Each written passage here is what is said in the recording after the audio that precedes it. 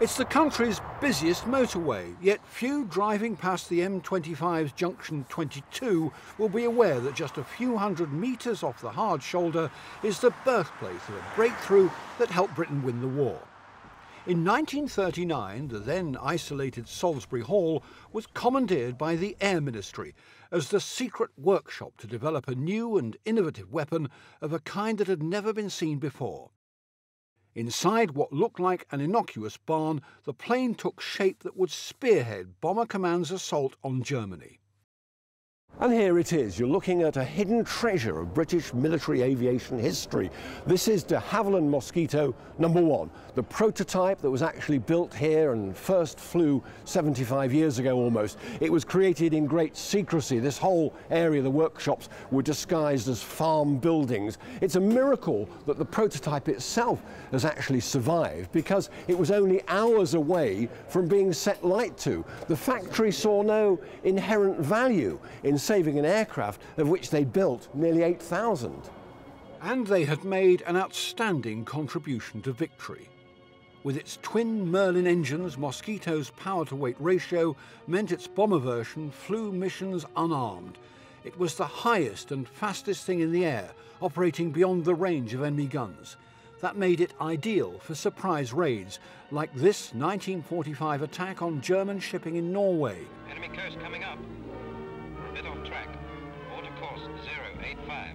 And the perfect pathfinder, with the pinpoint aiming needed to drop marker flares that guided Lancasters and other heavy bombers onto their targets. With the Mosquito, you could fly high and fast. In the heavy bombers, you were sitting duck, really. And the thing was that we got in very quickly and we flew very high and very fast.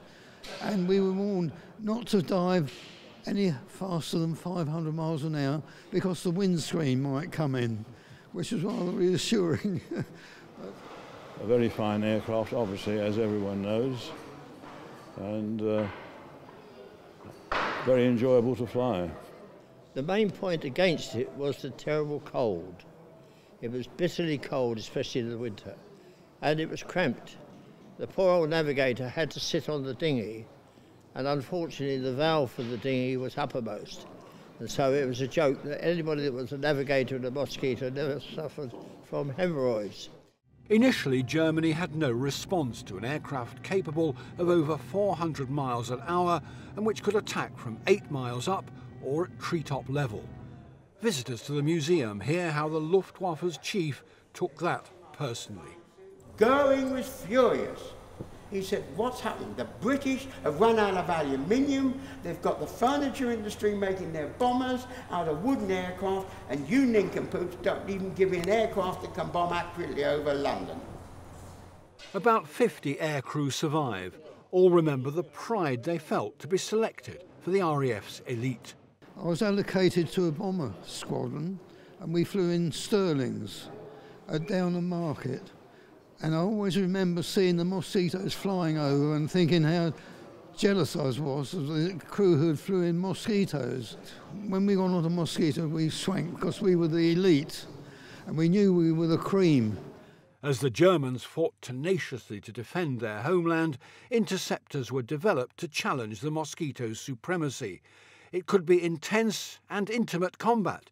Fred Crawley, awarded the DFC, who flew 45 ops, remembers hearing the chilling voice of the enemy in his headphones.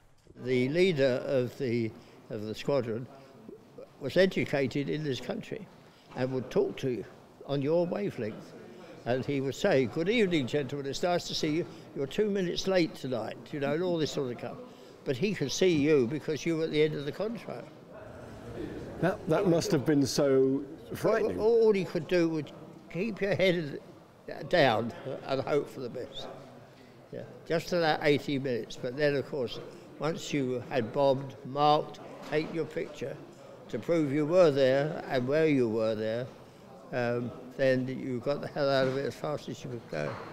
In their early 20s, they had to get used to the prospect of death on any sortie, and lives depended on how well pilot and navigator gelled. The main thing was that you got on well with your pilot. You could see those who were arguing all the time, they never came back. I feel very lucky. I don't think the good crews survived. I think it was the lucky crews that survived. Actually, we were so young, death didn't mean much to us in those days. And we just carried on. We were doing our job for our country, regardless of whether we were killing people, which we were doing, of course, which is rather sad on reflection. We were helping our country to win the war. So successful against Germany, several squadrons continued into the Cold War, protecting our skies against the Soviet threat until jet power took over. How did the Mosquito compare with flying a jet? I mean, did it seem as though you'd gone from a cart horse to a thoroughbred? Oh, there's no comparison. I mean, the Mosquito was a marvellous aeroplane, but the jets were so superior in many ways. Well, the aircraft that they flew with such distinction and valour has been described as man's greatest engineering achievement in wood, because that was the Mosquito's defining characteristic. It was built out of balsa and plywood, a radical idea for a warplane at that time.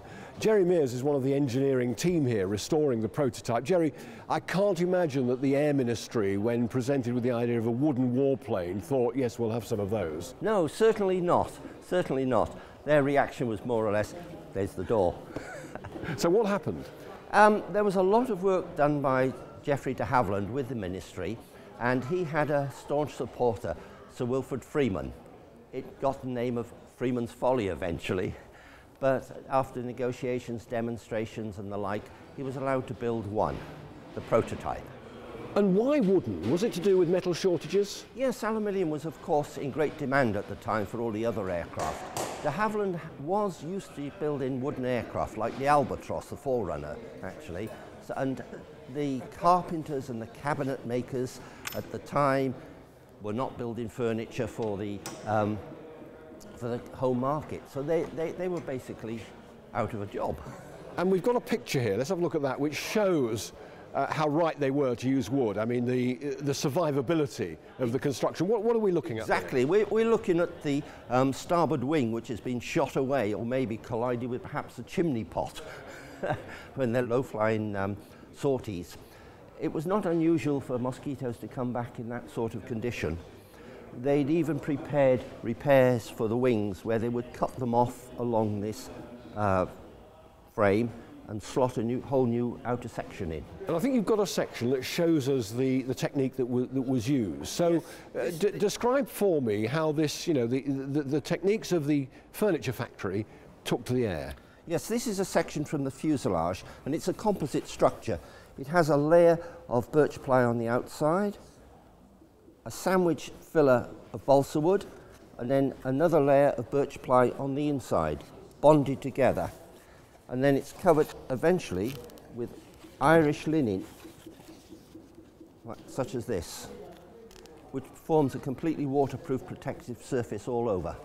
Let's talk about the prototype, Jerry. What are we seeing here today? What work is being done ready for the anniversary? What are you trying to do? We have completely renovated it. We dismantled it, took the fuselage away from the wings, stripped all of the Irish linen off the covering off it, examined the wood underneath and repaired any little bits and pieces, what we call hanger rash. It was then recovered with Irish linen, painted and put back together. And the question you must get asked, I'm sorry, 100 times a week, will it fly? Yes, we are asked that question every day. And if I had £1 for every time it was asked, we could go and buy a new one. Of course, it will never fly. It's far too valuable. It's a prototype. It's the only surviving World War II prototype anywhere in the world. Well, the focus today has been on the Mosquito, because it's such an iconic aircraft approaching its anniversary. It's very much the jewel in the crown of this collection. We should remember it is the de Havilland collection, and that famous company made some great aircraft, part of Britain's military and civil aviation heritage. Well, I'm joined by Mike Nevin, who's a trustee of the collection. Mike, what about these other aircraft standing out, looking rather forlorn in the rain? Are they the forgotten children? Well, they're far from forgotten. I mean, the de Havilland Aircraft Museum is a unique museum. It's the only one dedicated to one manufacturer of aircraft, de Havilland. And that's not just the iconic Mosquitos, of which we have 3. Neither museum has 3 of those, and they're here in this museum. Outside, in the rain today, we have the Comet 1A. It's the only surviving example of a Comet, the first jet airliner that flew, and we're in the business of restoring that. And we also have the Dove and 2 Vampires, just basking in the wet weather we have today. Now, the important thing about those aircraft is that they've got to get under cover, and one of the things we're trying to do here is increase the actual cover for these aircraft in a new hangar. And that hangar is going to cost us £1.5 million. And when we've finished it, and we need every penny that anybody's got, we're going to put the Comet in the hangar, and we're going to put other aircraft in there as well. Flaps clear, air on. Although at its wartime peak, de Havilland's had 138,000 people on the payroll.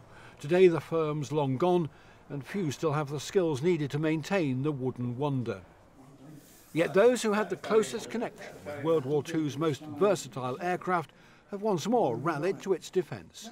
Far less mobile than when they were the cream of Bomber Command, today they've made their way to the museum to sign limited edition prints recreating its maiden flight.